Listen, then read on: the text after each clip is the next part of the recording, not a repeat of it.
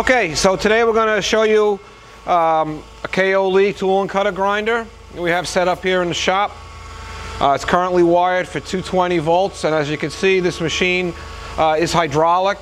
It has its own pump mounted on the back of the machine or off to the back of the machine, and you could have a KO Lee type workhead with a chuck on it and do some kind of grinding.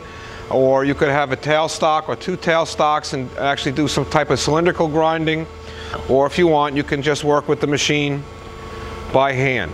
Now this machine is also a Dakota series, and what that means is that it's a little more heavy duty and that it has a roller bearing table.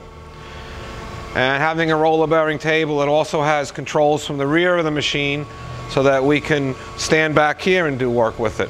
That's one of the nice things about this.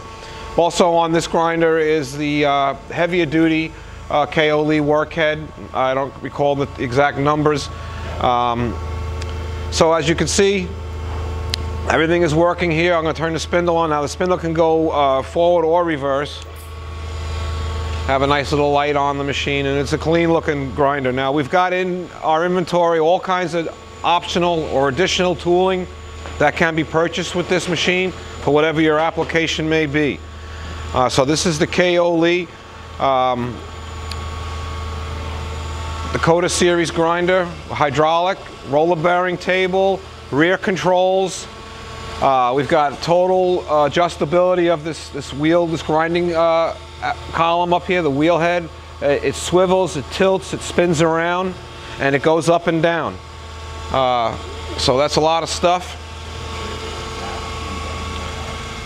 There you have it. That's the KO Lee Dakota series tool and cutter grinder. Thank you.